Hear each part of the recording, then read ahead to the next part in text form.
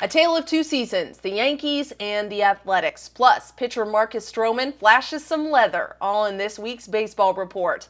The Tampa Bay Rays swept the Yankees in a 3-game weekend series in New York, extending the Yankees' losing streak to 5 straight games. Their record is now 5-10, and for the first time since 1968, the Yankees are last in the American League. They're looking to get back on track, though, with a couple of games at home against the Braves. Meanwhile, Oakland won 8 straight games, pulling off a 4-game sweep of the Tigers this weekend.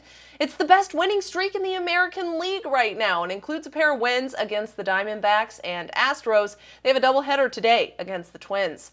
Mets pitcher Marcus Stroman threw 8 innings of 1-run ball Sunday on the way to a win against the Rockies. However, a defensive play might have been the highlight of the night. In the bottom of the 8th, with a 3-2 count, the right-hander fielded a sharply hit ground ball behind his back, then dribbled an off-balance throw to first base in time to get the out.